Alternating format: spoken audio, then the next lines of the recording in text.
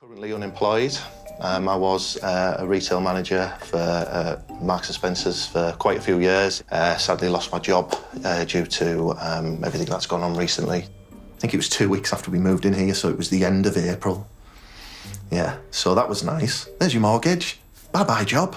It's potentially going to be quite useful as a career thing, I think. No. I think he works in somewhere like the Body Shop or something like that. He looks like someone who could sell you a bath bomb. Where's your Adam today? Adam is at his mum and dad's today. He couldn't be at his mum and dad's because they don't live together. They do. The proposal, what was that day like? The proposal, yeah, we were on holiday in Cyprus and we went to a little fishing village in Paphos. We walked along the beach, it was dark, the stars were out, they sort of looked at each other and it just sort of made sense. Which Mitch is most suited to your Adam? Mitch won. I think he'd like his hair. Here at Asda, we're revolutionising how we control, reduce and buy our energy.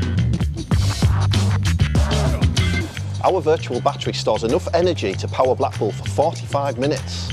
Even though we've got a lot more stores than 15 years ago, today we use 65% less energy. Ealing comedy. Ooh, we've got someone with a degree in here. Any others? And that's when I strangled his granny. No, where's the toilets? I don't know, does your granny know? Just lovely. No, it gets stuck in my teeth.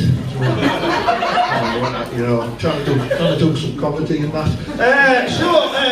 Got a nice... We need to get behind the club as a town, as the borough, as Teessiders. Just get behind it all, you know what I mean? We need to get down to that stadium on Saturday. Everyone get in the flange zone before it, having a few pints, a pat on the back, a laugh, a Upex pie, man. It'll be proper mint, you know what I mean? Nice. Gary, do you like monkeys? Love monkeys. I thought you did, mate. Rumour of going around. Monkeys. Let's hear it for Gary's team. Yay! Can we do that again without you joining in, Gary? Gary's team.